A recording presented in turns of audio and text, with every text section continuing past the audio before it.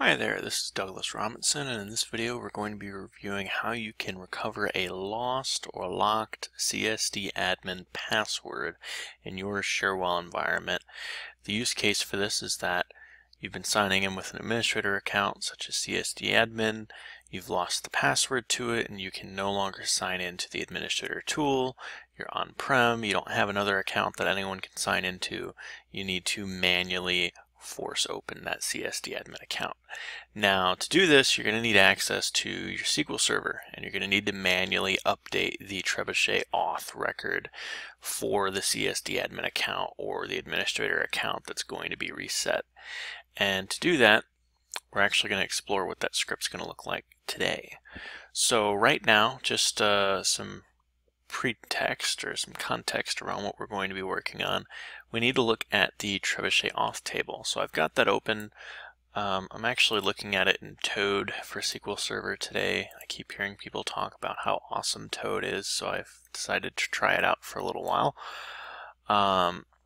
So we have right now a list of everything that's inside of our TrebuchetAuth table. So we'll take a look at some of these columns.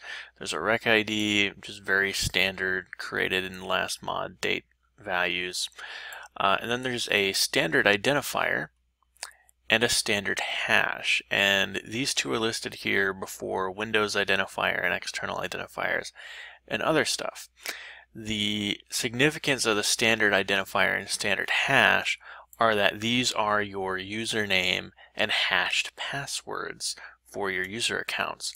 So CSDAdmin, for example, has a standard identifier of CSDAdmin and then a hash, and this is actually the hash of what his password is by default, which is CSDAdmin.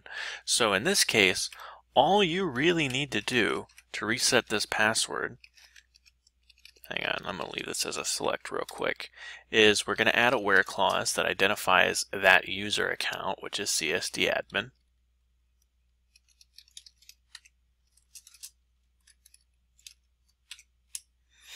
Alright, I'm just going to say, very first impression with Toad is that when I went to type in data, it actually gave me like intelligent autocorrect, or what is it, IntelliSense, I guess, with the actual data values in the table. That was pretty cool.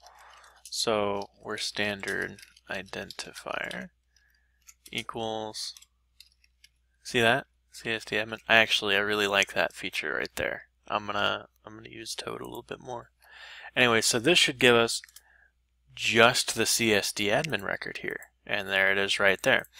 So what we're going to do here is, instead of selecting this data, we're going to update TrebuchetAuth, and we need to add a set standard hash equals, that's the hash.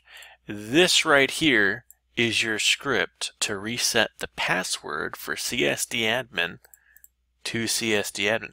That hash is there out of the box. That's the hash for CSDAdmin. I don't have a way to test that theory for you aside from changing the CSDAdmin password and then, manually trying to update it and sign in again. So we're going to find CSDAdmin in here. I'm going to change this password to password1. It's a great secure password right there. So now it's password1. So if I try signing in as CSDAdmin, it's just not going to work.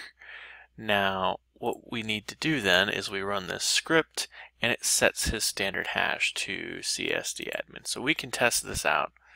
Let me make sure I've got the right version open here. Yeah, this is version 9.1.1. That's the system that I just worked on. So we're gonna try signing in now. And just as a separate note, now if I try selecting TrebuchetAuth where standard identifier equals CSDAdmin, we run that bit.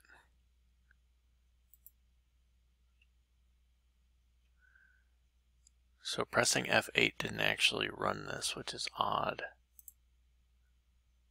Oh, it's F9 on Toad.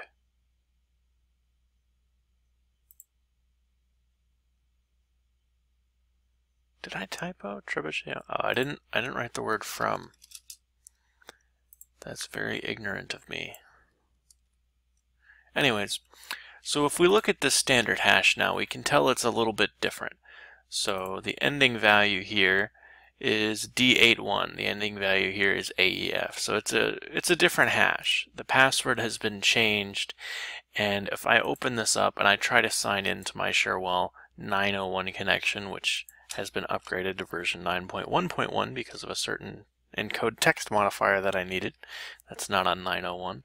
We tried typing in CSDAdmin and CSDAdmin. We can't sign in. If we try typing in CSDAdmin and password 1, we can sign in. That's the password right now. So if I want to manually update this, we're going to assume that I'm locked out of my system. If I want to manually update this so that I can sign in as CSDAdmin again, because that password's not working, we have to run this guy right here to reset that hash to this value. We're going to do that right now.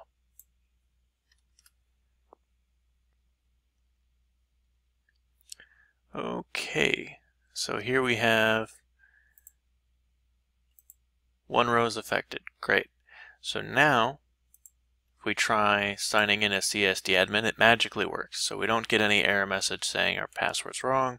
It just pops up just fine. And that's exactly what we were expecting. So really, that's our video for today. If you run into this issue and you're locked out of your Cherwell system, you shouldn't be locked out of your Cherwell system. You should always have one other administrator account aside from CSDAdmin. You should know what your CSDAdmin password is in case you lock yourself out, because it is possible to do that if you start tinkering around in the system. So you should always have that documented somewhere, but not, too publicly accessible so that people can find it. But you, as the Cherwell admin, should know what your CSDAdmin password is. You should be able to get into that account if you need to. But if you lock that account out, this is how you'd be able to get back into it. We will be posting this SQL code right here into our video description, so you can get to that if you need to very quickly. It's in Cherwell's knowledge base as well. They've been handling a couple of calls from people who have actually had to reset their CSDAdmin password. So this is not a new thing by any means. This is just a good reference for you. Thanks for watching, and if you'd like to see other videos like this one, feel free to subscribe, and you can leave comments in the comments section below. And if you'd like to ask us to build a map or to do some other video, you can leave a comment. You can email me at doug@definitesoftware.com. You can reach out through our website. You have many, many, many options.